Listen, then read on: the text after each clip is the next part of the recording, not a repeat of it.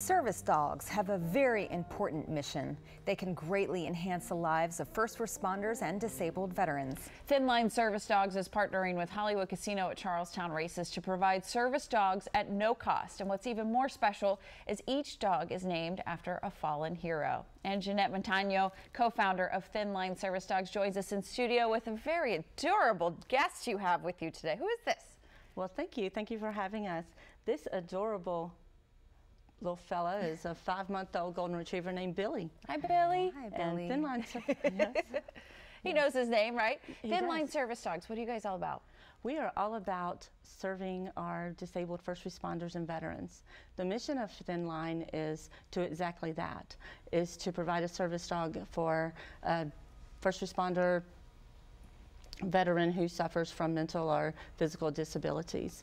We are a 501c3 nonprofit organization. My husband and I founded Thin Line back in 2001.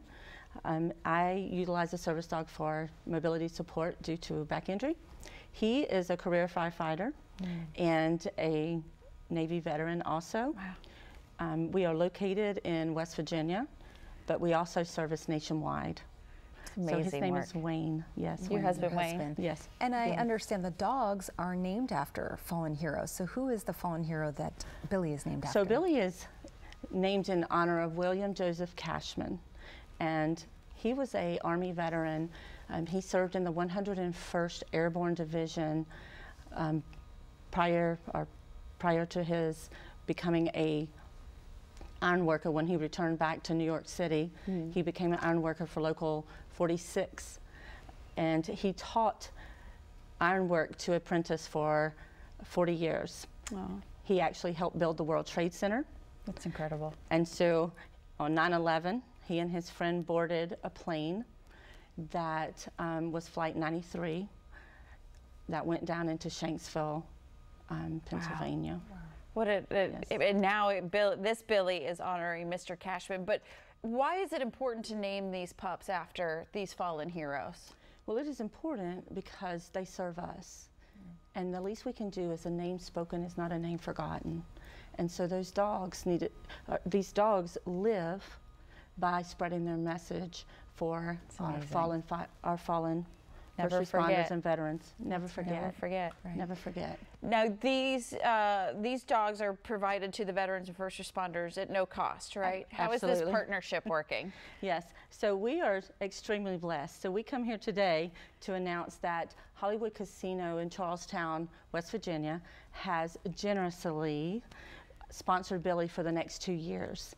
So what that means is that Billy's training, his vet care, his food, all of his upkeep is provided by Charlestown Casino.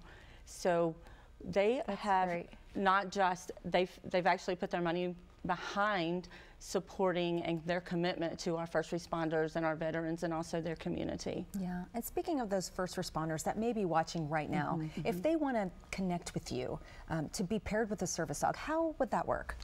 So they can go to our website at www.thinlinesd.org. They'll find information on how to apply for a service dog there. They can reach out to us through Facebook, through social media.